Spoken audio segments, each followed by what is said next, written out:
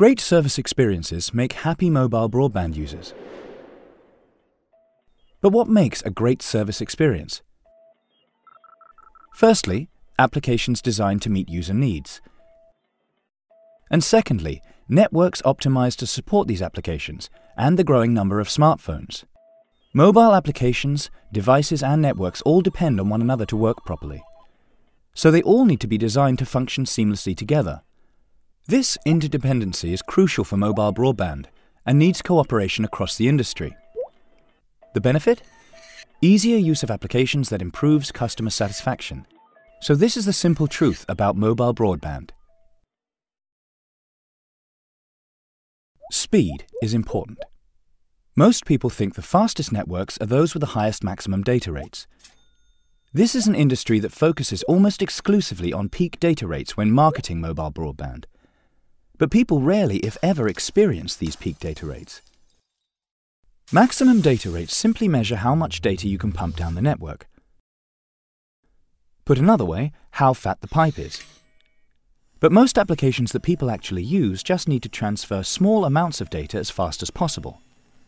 So how quickly their data moves at any given time is equally important. This is known as latency. Basically, latency dictates how quickly one bit of data gets from one end of the pipe to the other. The simple truth is that a high theoretical peak data rate alone does not prevent delays. It's also low latency that matters. It means users get the data they want right away. Then there is web page compression. Downloads account for most mobile broadband traffic, but people actually spend most of their time browsing. And when web pages are compressed, they load faster. And faster browsing gives a better experience, meaning people stay online longer and view more pages. After Google Maps optimized their mobile web page, they saw a 25% increase in user traffic. With Nokia Siemens Network's mobile browsing solution, one CSP saw its data revenue double in just 3 months because users were enjoying their browsing experience more and staying online longer. Finally, quality of service matters.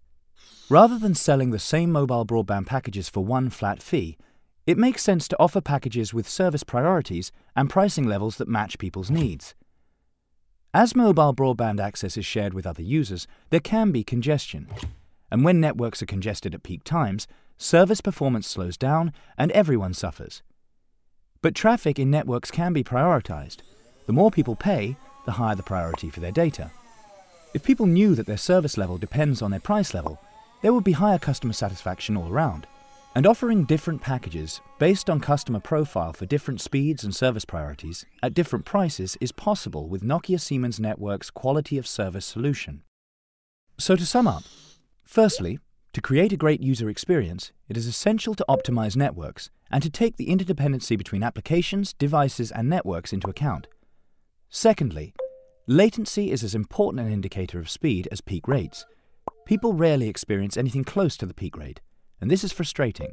Thirdly, a quality of service solution offering different priority packages means more satisfied customers, and that is the simple truth about mobile broadband.